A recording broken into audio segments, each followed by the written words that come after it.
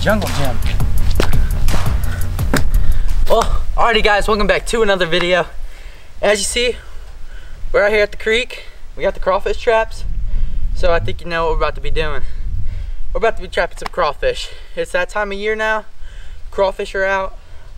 They'll be up in these creeks. So I got the best bait to use for crawfish, which is bacon, like something really greasy. So I got some bacon. And we're gonna try to go and catch some crawfish. I'm gonna trap down this creek line. This creek goes all the way up around and loops back up. So I'm gonna trap on this creek. I know the first trap we're putting in is right here, so let's get to it. We got the juice right here, guys. We got some bacon. We got our trap. While we're sitting here on this fine evening, we're gonna go here and put some bacon in this bad boy. So usually when you're crawfish trapping, you don't need very much bait to catch crawfish. That's what I seem to figure out. So I'm gonna go put about 3 slivers of crawfish in that bad boy right there. That's all it takes right there, guys. Catch us a bunch of crawfish, 3 little deals of bacon, we'll get her done. Alrighty, so right here is the area where I'll be putting the trap out, and usually this is where I catch most of my crawfish at. And as you can see, the water's kind of dingy. I am definitely gonna get ticks in this water, or in this grass right here, but it'll be alright. Where do I want to put this? I don't know if I want to put it further down that way, or just put it right here. I think I'm just gonna put it right here. So I'm gonna try to get this set up pretty good where it sits flush on the bottom so the crawfish can go in pretty easily. I don't want it close enough though for a raccoon to get it, which I have had that happen before. Alright, there we go. It's flush up on the bottom.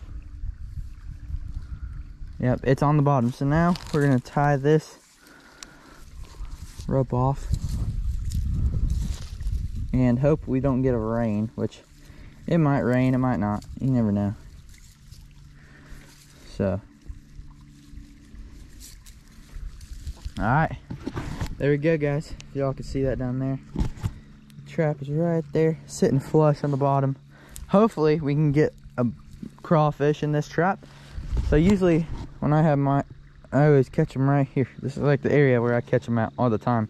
The most here I caught was like 10. So let's hope now since I got the bacon and stuff that we can catch a lot. But this creek just runs in. There's a big bowl of water, and then it runs down into this creek right here. But like I said, it wraps around all up through there. So we're gonna head over there. Trap number 1 is in the water. We're gonna wait. We're gonna come back out here tomorrow night and see if we don't get anything in the trap. I'm pretty sure we could. I hope we could, and I think I know we are. So hopefully we can get a lot. I'm not asking for much. I just hope we get like 1 or 2 so for the video, for it to go on. And all right, let's go on. Let's head to spot number 2.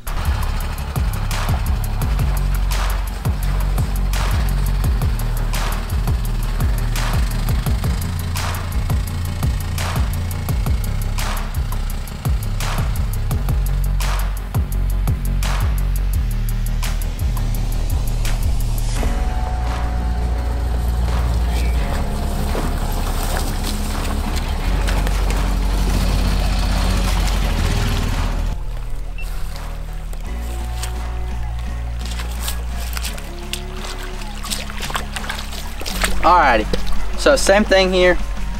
We got Zulf Creek, and this has more crawfish than I never known of. We'll put some bacon in here. This was last year though that I caught a lot of crawfish out of here. Mainly with my hands. I never caught them in a trap, so we're gonna throw this trap down right there in hopes that Mr. Coon Daddy don't come and take it. That's the last thing I want to happen.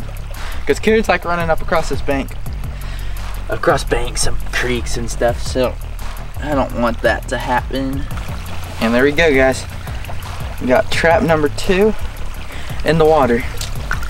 Alright, so we got both the traps in the water now, and I'm really hoping that we can get at least one crawfish. I bet we can get at least one. That wouldn't be that hard, wouldn't it? If anything, we might need to go on to plan B and figure out something else how to catch some crawfish. But hey, I'll catch you guys tomorrow, and let's get on going.